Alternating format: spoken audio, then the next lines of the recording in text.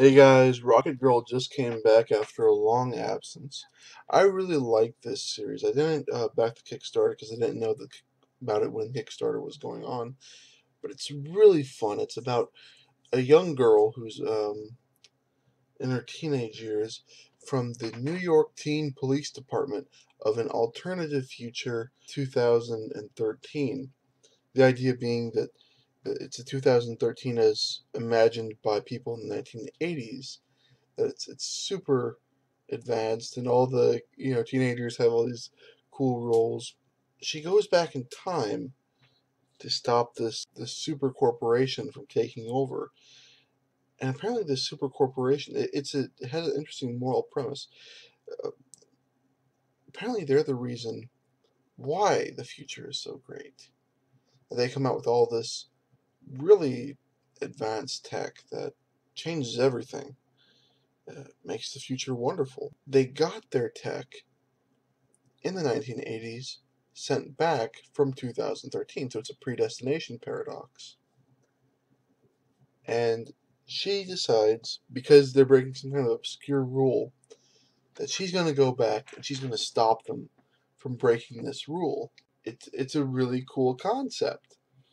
It's visually very cool. It's just like this, I think, I want to say a 14-year-old girl with her jetpack telling everybody what they can do and what they can't do. She's the New York Teen Police Department, and she goes back to the 80s, but now she's stuck in the 80s, and she stopped the formation of the company. So it's very fresh, very new, beautiful art. The art is always, it comes off the page that the colors are dynamic, the people are expressive and interesting. The layouts are great. Amy Reeder, you are a art goddess. Seriously, this is amazing, forever and always. The instant classic. If you like really good visual stuff, this is for you. Now, specifically, this is the sixth issue. It just came out, and what happens in this issue is they kind of show her trying to adjust to life in 1986. And they want her to go to school, but in the future kids don't go to school. They get to have jobs really early on, not like child labor like coal mines, but like they get careers and responsibility and respect. They're not warehoused, which I think is kind of cool. It's and there's a few things that go on in here. One of the cops came from the future, not cops, but security from the company. They're trying to get her before she can cause any temporal problems. Apparently, they haven't quite revealed all of it yet. And he's met up with his past self, and now they're going to go and try to get her together. Apparently, Rocket Girl has met her mother from this time. They haven't quite let on. And they also revealed in this issue why DeYoung, that's her name, is such a stickler for the rules. It's because she had this interaction with a pimp in the future, where she tried to arrest him, and it wasn't quite by the book. And what she took away from that was, from now on, we're always by the book. And in the future, there's like this, like this 16-year-old kid who's investigating her, and I mean, it's a lot of fun. So the issue ends with them looking up her old partner. So it's a really good book. It's a lot of fun. If you're looking for a interesting book, a book with not a lot of violence. It's very low violence, but I still enjoy it. It's a good adventure. They don't get into weird interpersonal relationships. I don't even know how she fights, really, to tell you the truth. It sounds like she has pistols or something.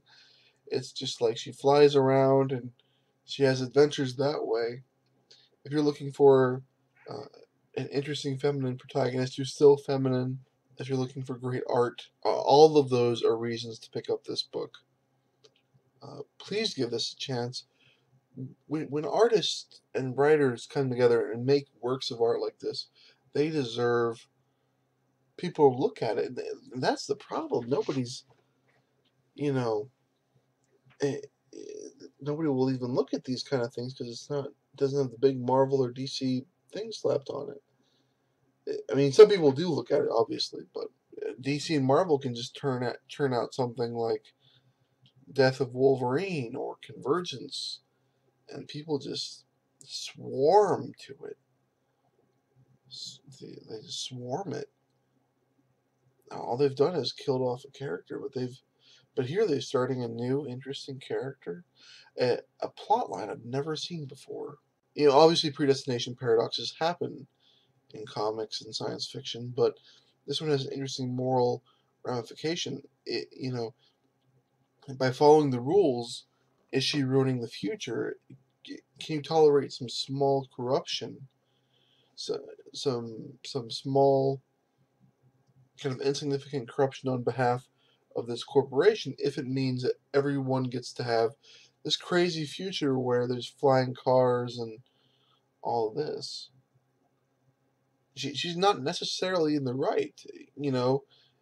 Oftentimes we have the assumption of the morality of the protagonist. The protagonist is the good guy, but what if it's a story about how you're not the good guy?